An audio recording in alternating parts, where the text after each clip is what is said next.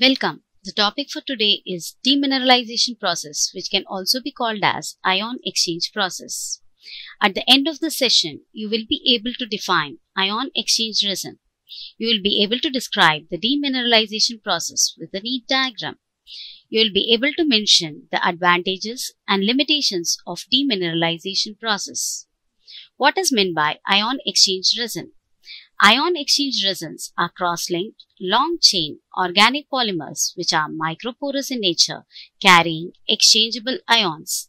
These are of two types. Cation exchange resin carries acidic functional groups capable of exchanging their H+ ions. Anion exchange resin carries basic functional groups capable of exchanging their OH- ions. Let us look into the process. This process requires two towers or columns. The first is cation exchange column, which is packed with the cation exchange resins capable of exchanging H+ ions. The anion exchange column is packed with anion exchange resin capable of exchanging OH- ions. What is meant by raw water? It is nothing but all the water sources collected in a reservoir. This water will contain all types of minerals in it. For this example, let us consider that raw water contains calcium sulfate and NaCl in it.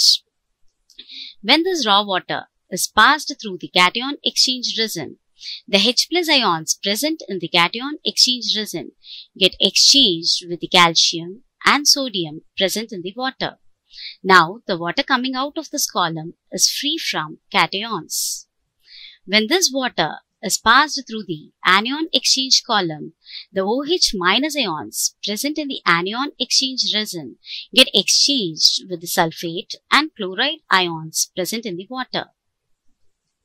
The water coming out of this column is free from both cations and anions.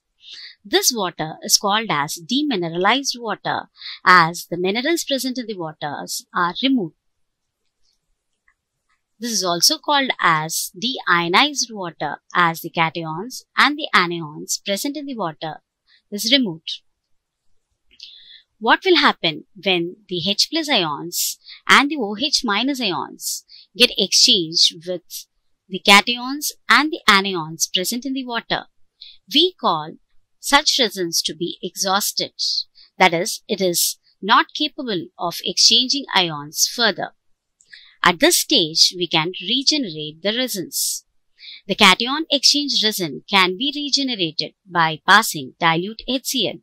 When dilute HCl is passed through the cation exchange resin, the H+ ions present in dilute HCl get exchanged with the cations already present in the resin. When dilute NaOH is passed through the anion exchange resin, the OH- ions present in dilute NaOH get exchanged with the anions present in the resin. Now the resins are ready for use again. Let us look into the reactions. In the cation exchange process, the H+ ions present in the resin get exchanged with the cations present in the water and releases H+ ions. In the anion exchange process, the OH- ions present in the resin get exchanged with the anions present in the water and releases OH- ions. The H+ ions released in the cation exchange column and the OH- ions released in the anion exchange column combines to form water. When the resins are exhausted, we can regenerate the resins. The H+ ions present in dilute HCl get exchanged with the already present cations in the resin to give back the cation exchange resin.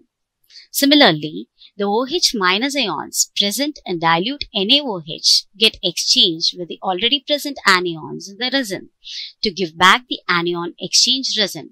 Now the resins are ready for reuse again. This process has many advantages. We can get water with hardness less than 2 ppm. Both acidic and alkaline water can be used in this process. Both the cations and anions can be removed in this process. But we do have some limitations in this process. The process is expensive as the resins and the installation costs are high. If turbidity is present in the water, the efficiency of the process is reduced. So, the turbidity has to be removed before going for this process. This method is also not suitable if heavy metals are present, as these heavy metals permanently sit over the ion exchange resin, and these resins cannot be regenerated again. This is all for this process. Let us meet again with another session in water technology.